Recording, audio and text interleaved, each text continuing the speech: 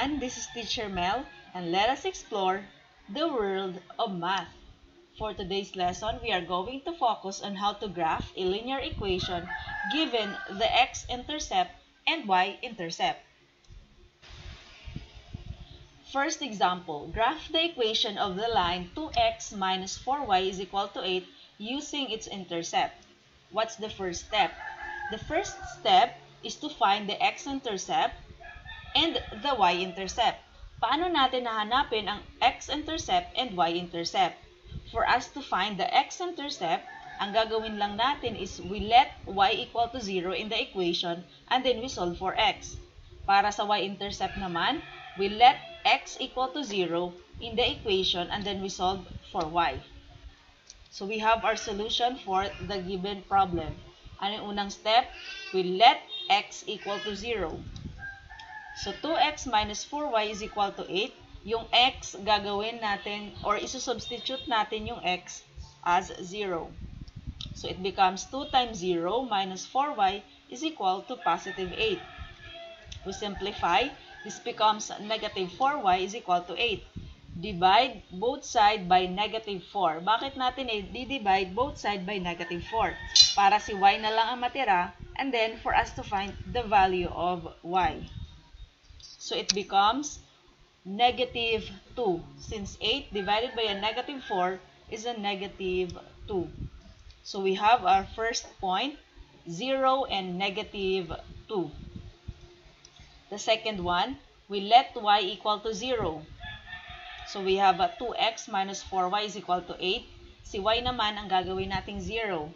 This becomes 2x minus 4 times 0 is equal to 8. Simplifying, 2x minus 4 times 0 is 0. Di na natin sinulat. Is equal to 8. For us to find the value of x, we need to divide both sides by 2. So this becomes x is equal to 4.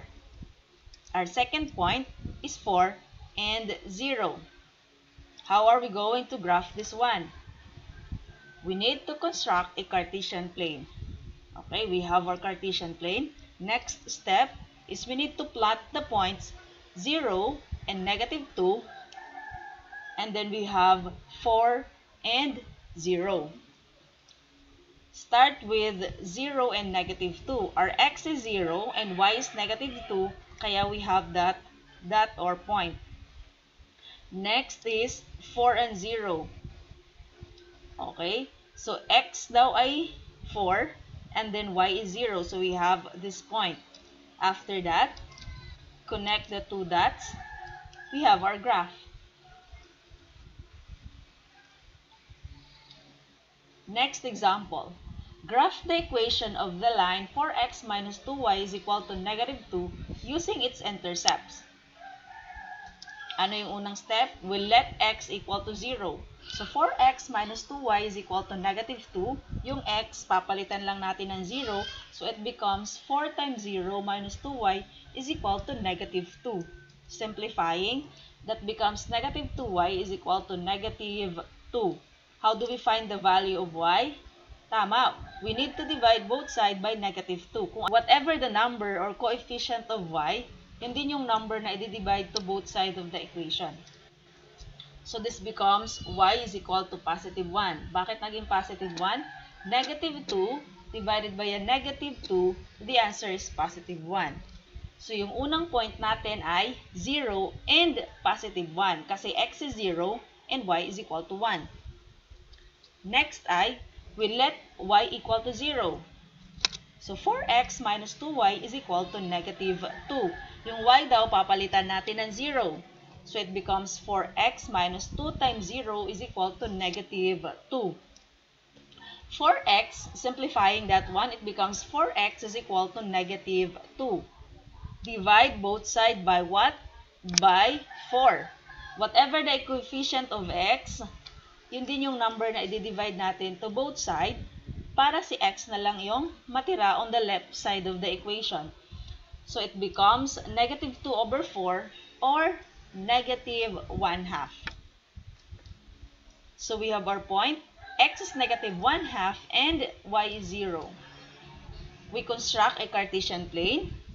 We have our Cartesian plane now. And plot the points 0 and positive 1, negative 1 half, and 0. Plot muna natin si 0 and positive 1. So, yung x daw natin ay 0 and y is positive 1, kaya doon natin nilagay yung point natin. Next, we have negative 1 half and 0. So, x is negative 1 half. So, si negative 1 half ay dito matatagpuan. And then, y is 0. So, that's the point. We connect the two dots. That's our graph for the equation of the line for x minus 2y is equal to negative 2. Thank you, everyone. If you have any questions, please don't hesitate to comment below. I'm happy to answer any questions. Don't forget to subscribe for more math videos. Once again, this is Teacher Mel.